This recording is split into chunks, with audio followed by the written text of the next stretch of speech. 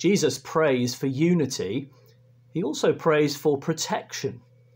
We can pray for protection too, especially in the coming weeks and months as we all make decisions about what and how to resume and find the right balance between freedom and protection from further infection.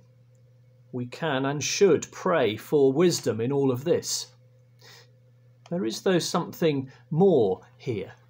Jesus is sending his disciples out into the world, into this new reality without him, and he prays that they may know the unity and protection that come from knowing the word and truth of God, and which enable them to witness to him in a difficult world.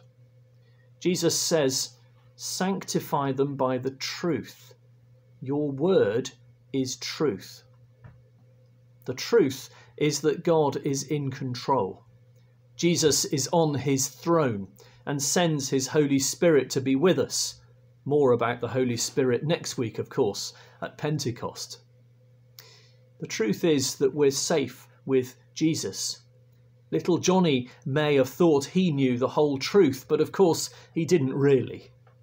Jesus does, though, and his truth is the only one that matters. The truth that even in an uncertain and new reality, we can be confident in him.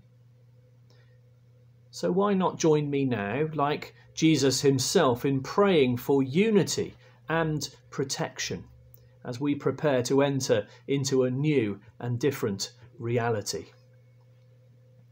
Let's pray. Heavenly Father, we thank you for your word. Thank you for Jesus' love for his followers. Thank you for your love for us.